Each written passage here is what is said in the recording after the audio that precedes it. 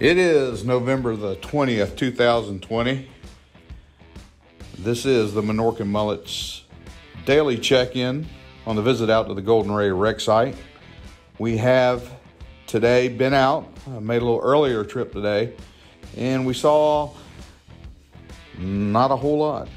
We could tell by the angle of the cutting blocks that they have cut. You can see that they're a little bit even more angled than they were yesterday, and the left side, or west side if you will, block has a little more angle on it as well, so we know that it is making a little bit of headway through the hull material. Now, we've had some comments that perhaps this is slowed down because this particular construction in the bow might be a little stronger, might be thicker material that's in there. That very well may be the case. And as I suggested maybe yesterday, they may be actually slowing it, waiting for better weather, for opportunity to go ahead and finish cutting, to be able to lift it and get it on the barge, the Julie B. That's going to be a little bit of a maneuvering feat to get the huge barge through the south gate and underneath the lifted section of the Golden Ray, and then lower it back on the barge. So we're anticipating that happening soon after the bow is cut. But for right now, we're kind of in a slow mode, but still cutting.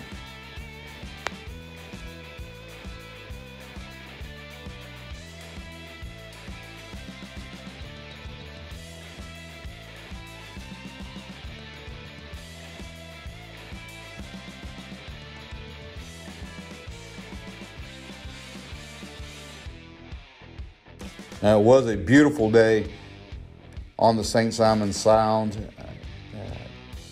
Just beautiful blue skies. A little windy. We had a little sea again. It was a little bit of swell that was bouncing the boat, but we know that this weather, as these fronts come through, we're going to see changes like this, and the wind was blowing pretty strong out of the northeast today, probably 10 knots steady, gusting to 18 at the time we were out on the water. Now, while we were out there, we did see the fleet of environmental boats working down current, if you will.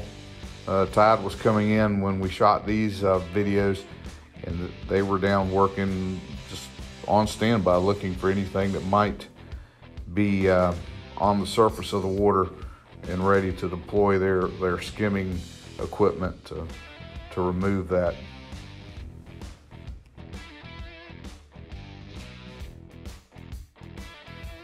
Now, our vessel highlight today, this boat might not be the most visible or important vessel on the water, but we can assure you it is pretty high on the priority list.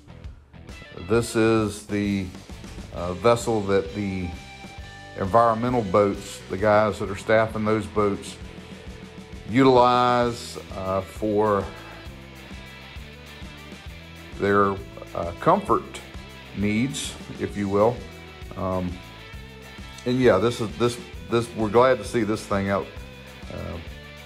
And I'm sure that the environmental folks that are out there as well really appreciate seeing this vessel. As you can imagine, when the seas get rough and this tiny ship is tossed, it can make it's just not a job, it's an adventure.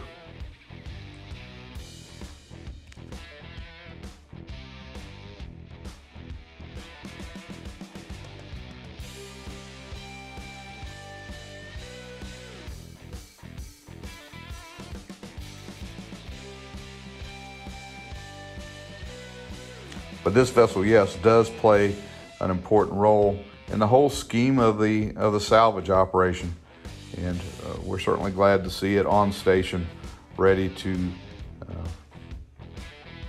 help the guys that are out on the water.